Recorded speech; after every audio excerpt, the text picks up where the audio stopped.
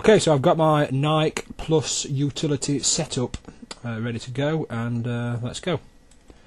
Downloaded it from NikePlus.com. There we go, through a install screen, and it's extracting it. And oh, what's that? Oh, it's well, there we go. I'll click on next, and there's some strange writing that I can't actually read. Do I agree to it? Well, yeah, I guess so. It's medieval type of script. Yeah, I'll accept that. And I click on next, and I click on install, and it says please wait. This may take several minutes, and I'm still waiting, and it's getting there. And copy new files. Here we go. Finish.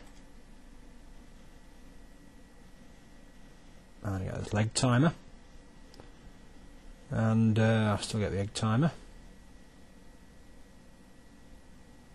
and that's it. I'm going to just pause the video and then restart it again when I will show you what's in my start menu. Hello again, so here we are, and I'm going to show you that the Nike Plus utility is not indeed in my program files. So start, all programs, yes, there's all my things there that I use.